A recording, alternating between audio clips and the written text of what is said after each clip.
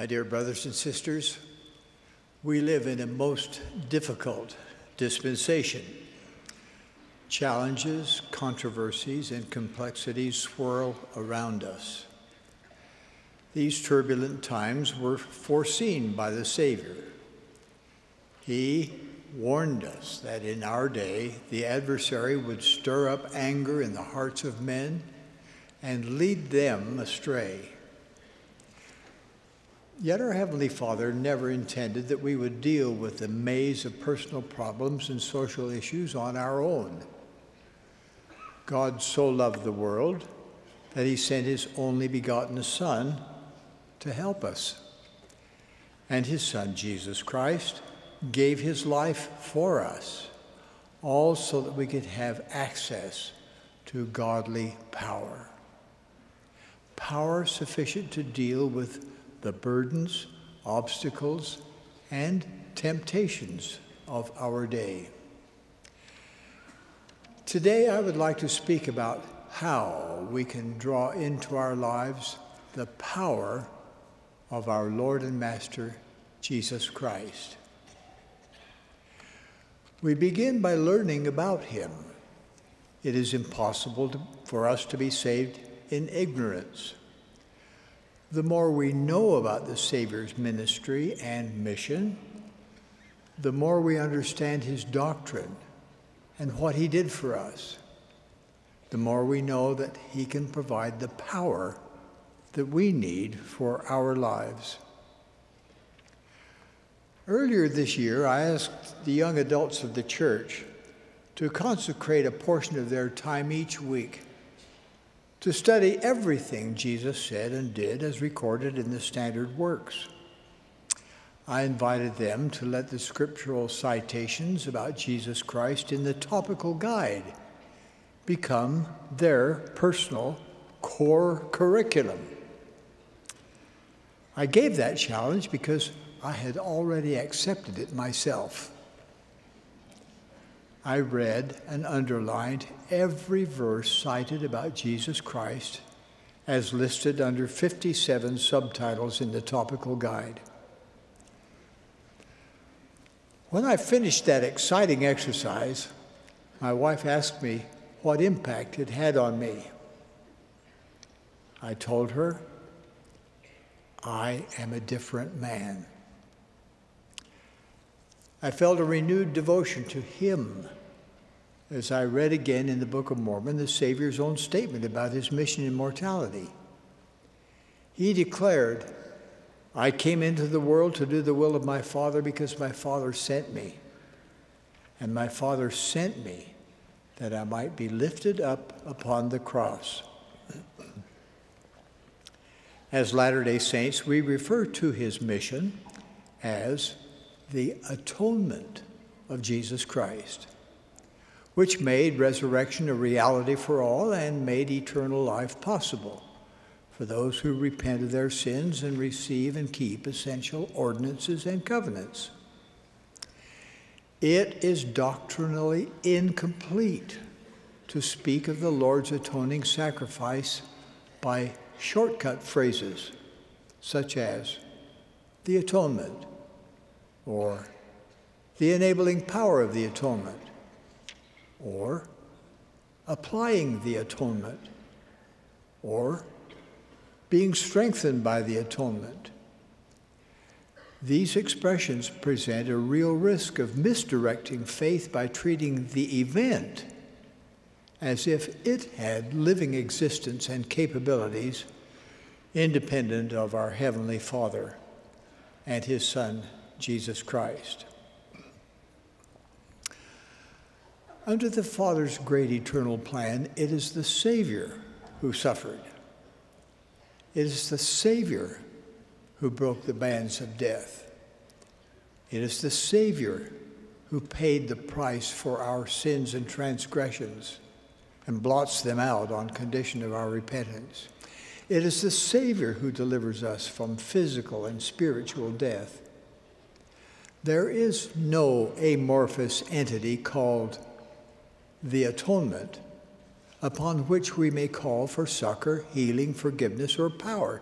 Jesus Christ is the source. Sacred terms such as atonement and resurrection describe what the Savior did according to the Father's plan, so that we may live with hope in this life and gain eternal life in the world to come. The Savior's atoning sacrifice, the central act of all human history, is best understood and appreciated when we expressly and clearly connect it to Him. The importance of the Savior's mission was emphasized by the prophet Joseph Smith, who declared emphatically that the fundamental principles of our religion are the testimony of the apostles and prophets concerning Jesus Christ, that He died, was buried, and rose again the third day and ascended into heaven, and all other things which pertain to our religion are only appendages to it. It was this very statement of the prophet that provided the incentive for 15 prophets, seers, and revelators to issue and sign their testimony to commemorate the 2000th anniversary of the Lord's birth. That historic testimony is titled The Living Christ. Many members have memorized its truths. Others barely know of its existence. As you seek to learn more about Jesus Christ, I urge you to study The Living Christ.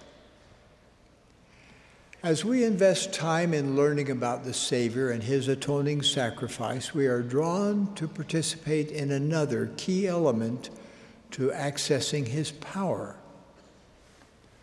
We choose to have faith in Him and follow Him. True disciples of Jesus Christ are willing to stand out, speak up, and be different from the people of the world. They are undaunted, devoted, and courageous. I learned of such disciples during a recent assignment in Mexico, where I met with government officials as well as leaders of other religious denominations.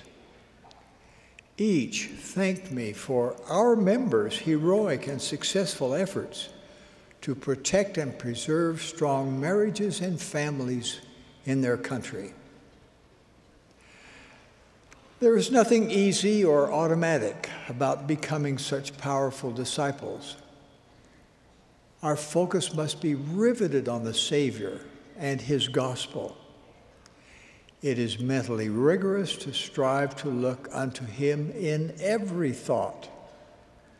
But when we do, our doubts and fears flee. Recently, I learned of a fearless young Laurel. She was invited to participate in a statewide competition for her high school on the same evening she had committed to participate in a stake relief society meeting. When she realized the conflict and explained to competition officials that she would need to leave the competition early to attend an important meeting, she was told she would be disqualified if she did so. What did this latter-day Laurel do? She kept her commitment to participate in the Relief Society meeting. As promised, she was disqualified from the statewide competition.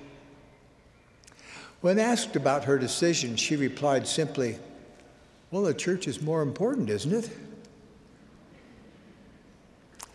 Faith in Jesus Christ propels us to do things we otherwise would not do. Faith that motivates us to action gives us more access to His power. We also increase the Savior's power in our lives when we make sacred covenants and keep those covenants with precision. Our covenants bind us to Him and give us godly power. As faithful disciples, we repent and follow him into the waters of baptism. We walk along the covenant path to receive other essential ordinances. And gratefully, God's plan provides for those blessings to be extended to ancestors who died without an opportunity to obtain them during their mortal lives. Covenant-keeping men and women seek for ways to keep themselves unspotted from the world, so there will be nothing blocking their access to the Savior's power. One faithful wife and mother wrote this recently, quote, "These are troubled and perilous times. How blessed we are to have the increased knowledge of the plan of salvation and the inspired guidance from loving prophets, apostles, and leaders to help us sail these stormy seas safely. We stopped our habit of turning on the radio in the morning. Instead, we now listen to a general conference talk on our mobile phones every morning as we prepare ourselves for another day." Close quote. Another element in drawing the Savior's power into our lives is to reach up to him in faith. Such reaching requires diligent, focused effort. Do you remember the biblical story of the woman who suffered for 12 years with a debilitating problem? She exercised great faith in the Savior, exclaiming, "If I may touch but his clothes, I shall be whole." This faithful, focused woman needed to stretch as far as she could to access his power. Her physical stretching was symbolic of her spiritual stretching. Many of us have cried out from the depths of our hearts a variation of this woman's words. If I could spiritually stretch enough to draw the Savior's power into my life, I would know how to handle my heart-wrenching situation. I would know what to do, and I would have the power to do it. When you reach up for the Lord's power in your life with that same intensity that a drowning person has when grasping and gasping for air, power from Jesus Christ will be yours. When the Savior knows you truly want to reach up to him, when he can feel that the greatest desire of your heart is to draw his power into your life, you will be led by the Holy Ghost to know exactly what you should do. When you spiritually stretch beyond anything you have ever done before, then his power will flow into you.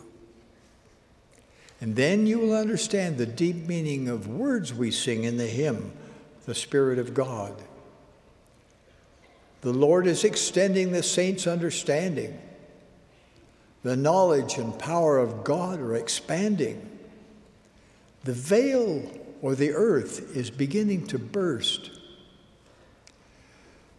The gospel of Jesus Christ is filled with his power, which is available to every earnestly seeking daughter or son of God. It is my testimony that when we draw his power into our lives, both he and we will rejoice. As one of his special witnesses, I declare that God lives. Jesus is the Christ. His church has been restored to the earth. God's prophet upon the earth today is President Thomas S. Monson, whom I sustain with all my heart. I so testify with my expression of love and blessing for each of you in the sacred name of Jesus Christ. Amen. Amen.